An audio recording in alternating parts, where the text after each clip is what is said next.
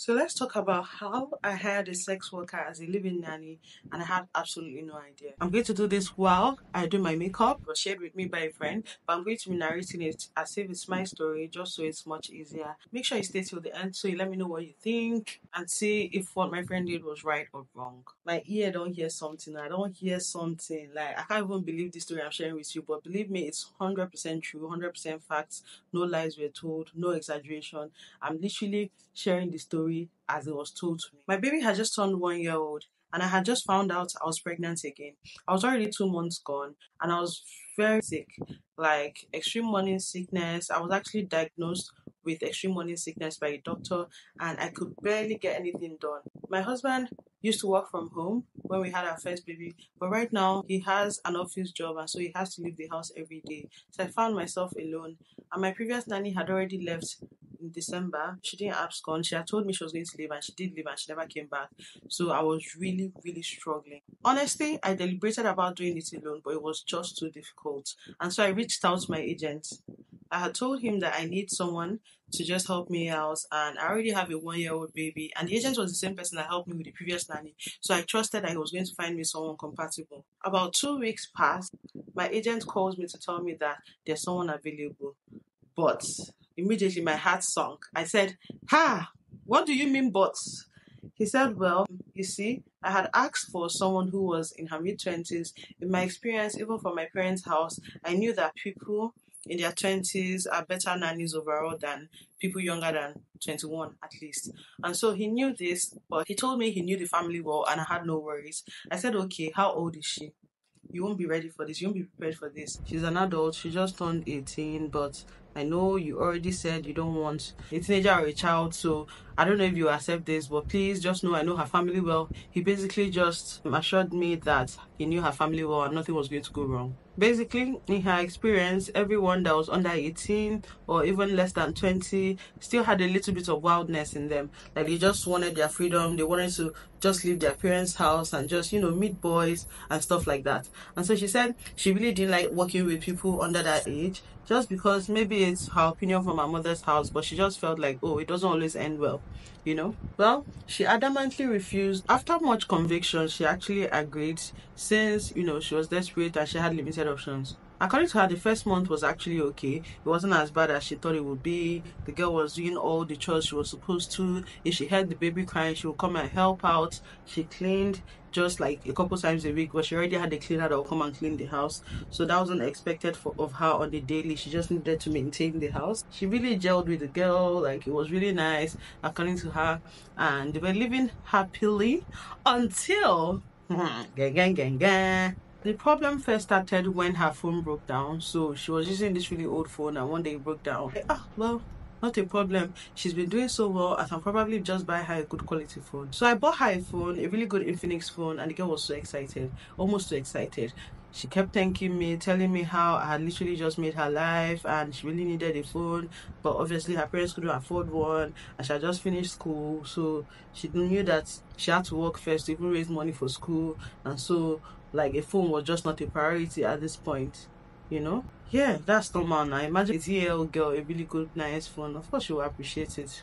But then, because of this new phone, every time this girl will be on her phone, I was contemplating making a rule about her being on the phone anytime she's carrying the baby. So I found myself, like, every time yelling about the phone. I myself, when I carry my baby, I'm not always on my phone. You get, like, sometimes, yes, it's normal to be on your phone, but, like, I'm not going to leave my baby mindlessly be pressing phone. So one day, kasala burst. It seems I ended up buying problem with my own money. Like, how crazy is that? I legit actually bought problem with my own money. I didn't think the phone was a big deal because, I mean, it's motivation to work. You would think, oh, if I'm treating this girl well, then she'll be really excited to work with me. If I can buy her a phone, she'll know that there's definitely more in store for her. She'll carry my baby with her whole mind.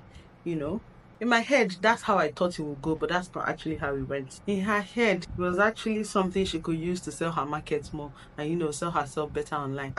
This auntie does not know what she had done for me. By the 3rd month, I noticed that this girl is always sleepy. Like, as if she did not sleep in the night, always trying to sleep, like during the day, not just during nap time. Because normally when my daughter is sleeping, she too should sleep, and me too I would sleep, because again I was just newly pregnant and I was very, very sleepy, like, and I was always vomiting. I didn't have strength, you know. If she's not sleeping, she's pressing phone. I started to question myself, did I make a mistake?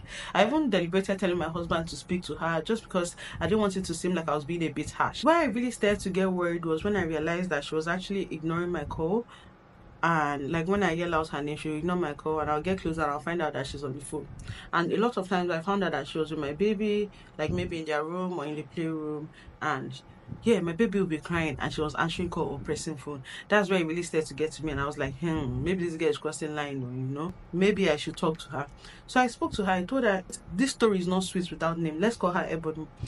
I mean, since she was a sex worker, we might as well call her Ebony. Rhymes, right? So I told her, Ebony, this thing you're doing, I don't understand. You came here to help out with the house, and like, I think I'm going to give you designated phone time. Anyway, if you don't know how to limit your phone usage, especially when it concerns the baby or when it's affecting the baby, then I think we might have to make rules surrounding the use of this phone, because I expect you, when you're working with me, to like not use your phone mindlessly. Just be mindful of the baby's cry, pay attention to the baby. If you're carrying the baby, just drop the phone, you know, stuff like that. I had told her stuff like that, thinking I'm dealing with a normal person that would totally understand. She actually did not argue with me, so I didn't think much of it. She said, oh, that she's so sorry, that she would not know, she did not know that the phone was distracting her like that. You know, she had never had that kind of phone before, so she just like getting carried away and she just enjoying it. I was like, okay, Ebony, no problem. I quickly noticed that Ebony was actually taking really long showers with her phone. So you know, like how we'll be preparing breakfast and I'll say, oh, go and shower, later I'll shower, let me just stay with the baby. Like, she can stay there 2 hours if I leave her, but usually after like the 30-45 minute mark, I'll usually call her and be like, hey, what's going on, like what are you still doing there? And she'll be like, oh auntie, sorry, I was using the toilet, but I'll be out soon, you know. And so I was like, it's normal now. But the bathroom breaks or the showers ended up becoming longer and longer and longer, even to the extent that we were going to the church and my husband actually noticed that this girl was taking forever to get ready. How can we be ready before her?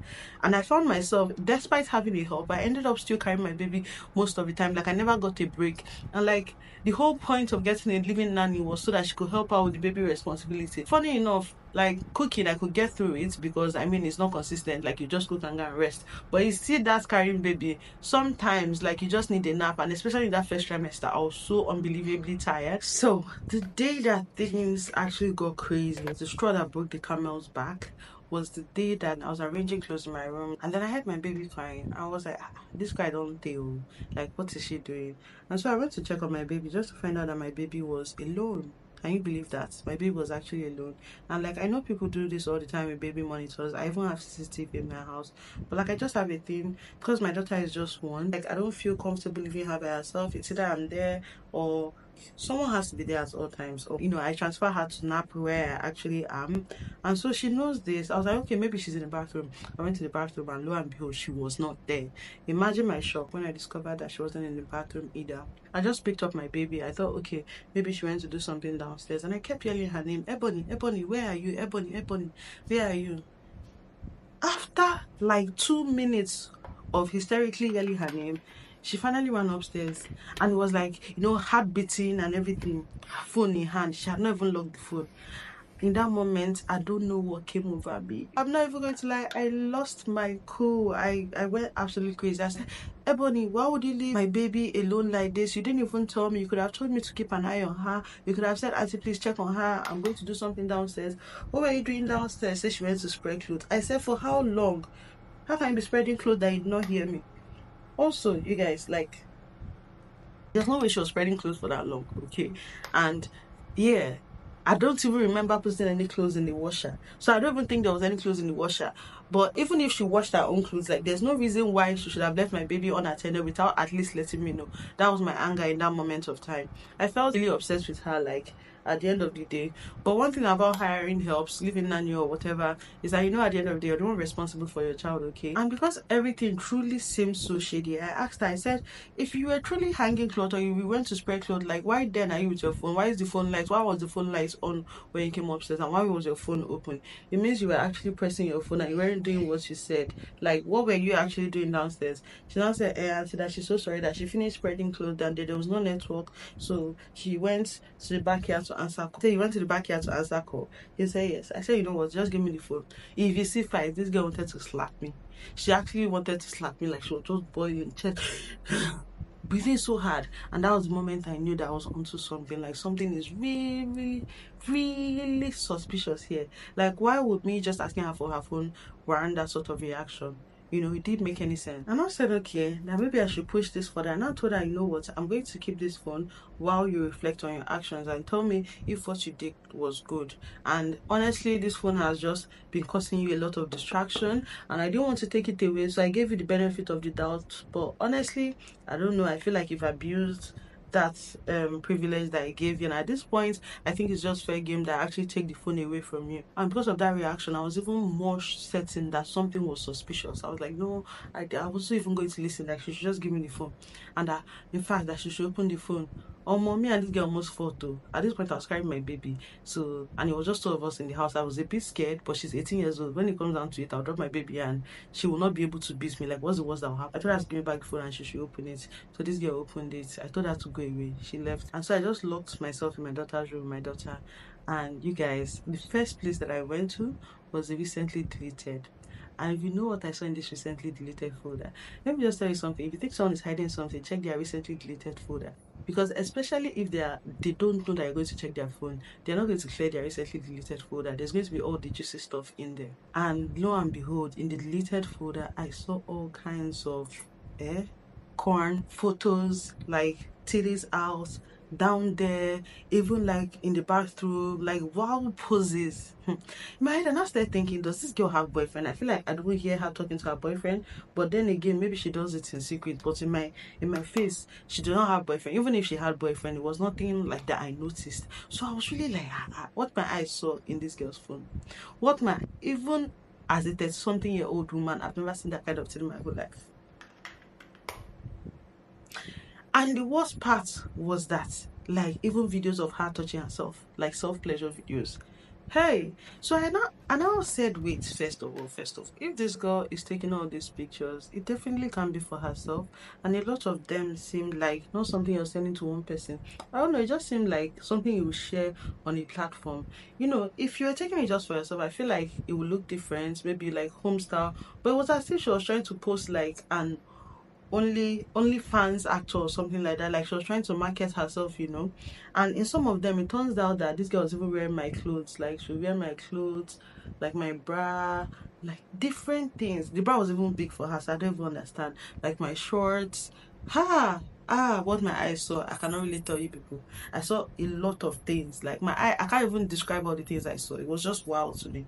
Anyway, so I said, you know what, I need to digest this content. I immediately called my friend. I told her, like, because I was freaking out, I didn't know what to do. So I called my friend. I said, this is what is happening in my house, so I don't know what to do. What do you suggest? My friend said I should check her WhatsApp. That maybe I will not be surprised that she's actually sending these videos like on a platform or something. I said, okay, no problem. So I actually adamantly checked her WhatsApp, and I saw that this girl was on one platform like that. It seemed like the platform was filled with people just sending like, hey, I'm this and I can do this for you. It was basically a platform where people were advertising themselves, and then people can, you know, pay them to share full videos, or people can pay them for them to come visit them. Basically an OnlyFans, kind of an OnlyFans, or I don't even know what to call this platform, but basically you share your naked pictures and people would share their own like details. Like, the men will say, oh, I'm this years old, I'm looking for this, and the ladies will, you know, put like a little profile saying that they're this and they can take care of them, or call me, and she even put her OPay, everything. I did not know that this girl was a part-time harlot. I wasn't quite sure what to do, because honestly speaking, this girl was over 18. Like, I know Nigeria, we frown against all these things, but like, she's over 18 and I really didn't want to overstep. Okay, she has parents, I'm not her parents, but like, I already felt bad that I took the phone from her, and then I saw this. I didn't know what to do. One thing was clear to me though, she was not going to stay in my house again. I actually waited for my husband to come back, because I felt, I'm not going to question this girl by myself. I need support. I waited for my husband to get back. I came out of the room, I acted as if nothing happened. Like, I just put the phone away, I tried to just play the long game, but let me tell you, I was boiling inside. I literally had so many questions for myself. How did I miss this? I know this girl is young. How did I not expect something like this to be happening when she was so glued to her phone? Like, what else would make someone so glued to their phone? If not something like maybe relationship, there has to be a reason. Social media. This girl, I've not given her salary once. She'll just ask me to send it to her family or that I should save it for her. I buy her toiletries, so I didn't think much of it. But like now, on the second thought, maybe all these things were happening under my nose and I just didn't notice it. I didn't even know to tell my husband what happened, because at the end of the day, when I just felt like it wasn't his place to handle it, but I just needed the security of knowing that she was here before this girl was my family, me and my child. You know, if she catches on, that I know what happened. Before we continue with the story, wig is on. But anyway, it turns out I had someone who was doing local OnlyFans in my house, under my nose, carrying my baby, and I had no idea. Hi God, I didn't know how to feel. I think the saddest part was even when she was shaking her bum bum. There was this particular video where she was shaking her bum bum in the bathroom, and I guess she had my baby in there so that she would not cry. And yeah, she was shaking her bum bum in my shorts and bra. And I don't know who she sent it to, but my baby was there. I could hear my baby's voice in the background. She was telling my baby, "Don't cry, Joe. Just wait for me, I'm coming." Hi, my child was witnessing such acts. That one paid me. I'm not even gonna lie. So I called her and I said, "This is what I found on your phone. Can you explain? Because I'm not understanding." She said that she doesn't know what I'm talking about. I was like, what do you mean you don't know what I'm talking about? I found naked pictures, I found pornographic content, I found a platform where you were selling yourself online, and honestly, I'm not sure what you want to get out of it, but let me ask you, because maybe there's another explanation to it. You know what this girl told me? Tell me, well, I saw what I saw, and that she's an adult, and there's nothing I can do about it. It's her choice what she does with her phone. I say, your phone? She said yes, that I've already bought the phone for her, so it's completely her choice what she does with it, and I truly don't have a say. I said, look at the wow. So I should stop. Like, basically, she told me I should mind my business. This 18-year-old girl I hired, like, to work for me as a living nanny, to carry my 1-year-old baby and help me a little around the house, said I should mind my own business and I don't have a say in what she does with her phone. At that moment, I was perplexed. But thank God my husband was back. So I just knew that there was nothing she was going to do to me. I told her, okay, that her parents, that she told me she wanted to come here and save money for school. Like, what is the reason why she's selling herself online? Are they paying her enough? Like, how much are they paying her? Like, she wouldn't tell me, but like, if I really wanted to know, they pay her at least 5,000. At least 5,000. I was just like, I don't know if it's children that is disturbing this girl, or the fact that she thinks she knows it all. You're prostituting yourself online for 5,000. Do you know how crazy that sounds? I don't even know what blew my mind more, the price or the boldness of this young girl. Honestly, all of them were admirable, because like, as a young girl, I can't imagine myself. Now I'm adding Jara to the story, by the way. The writer did not send this in. Well, I can't imagine myself as a young girl at 18. Even if I don't have fear, selling myself online, and even if I am like doing it for just 5,000 naira, I feel like the Igbo girl in me would never agree, would know better. The Igbo girl in me would be like, yo, you should know better than this. What is 5,000 naira? Can you sell yourself just for 5,000 naira?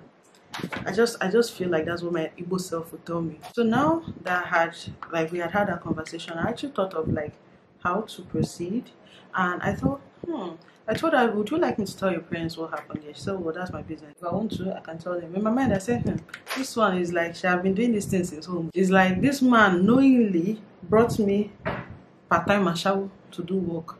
Maybe because they've embarrassed her in her village and she now decided to come to my house. For some weird reason, I didn't feel like that was the case. I just thought maybe I have a younger sister, okay, and she's in her 20s now, early 20s, and I thought this could be my sister. If it was my sister going astray like this, what would I do? So after much thought, I actually sat her down. I explained to her the dangers of sending people videos and pictures of yourself. I didn't know how else to explain it to her, but I just basically told her that they could blackmail you with these pictures. Look at the bounce. Tell me that if you see a girl wearing this hair, you're not going to be like, hello, please, where did you get your hair from? And so I realized that this babe was actually unrepentant, and like, at first I thought, hey, she's my little sister, I should give her another chance. People make mistakes. But the truth of the matter is that I just couldn't understand the lifestyle. Like, it's just not me, and it can never be me. And yeah, Like, I struggled to understand it. That's just the honest truth. I didn't know how to deal with the situation. And eventually, I was like, I didn't want to tell her parents because I didn't want to get her in trouble. But I had to face the harsh reality that if this was my child, I would actually want to know. And so I compromised by telling her agent. I let her agent know. The next morning, I kept the phone for myself. And then I told her agent, that, yo, this is what is happening. Are you aware that this is how this girl is? Oh, this other part just blew me away. Sorry guys, I was caught off guard by that side part. But if you want the wig again, you find it up here and also down here. But anyway, I eventually told her agent, and I told her agent never ever to find me somebody of that age. Maybe she still needed to be wild, like she needed to get it out of her system. It wasn't her fault, it was my fault. But in the end, the day the agent came to pick her, she begged and begged and begged for a second chance. But I was just so worried. I didn't want my daughter to be influenced by such behavior. Maybe next now, if she has my daughter there and she's doing all those kind of content, my daughter will sit and try to emulate it. And I just didn't want that kind of influence. And I would just rather she be with her parents and they figure it out. What I did, was it wrong by taking the phone from her and going through her phone, especially considering that she was an 18-year-old? Is it even wrong to hire an 18-year-old person? Because again, they're an adult, they can make decisions for themselves. Just let me know in the comment section. If you're a family member, say present too. And please don't forget to share your thoughts down below. If it was you, would you have left the girl in your house? Personally, I don't think I would. I'll just feel weird after seeing all that, and I just feel like people don't really change. You probably just go outside and continue. But what do I do? Bye.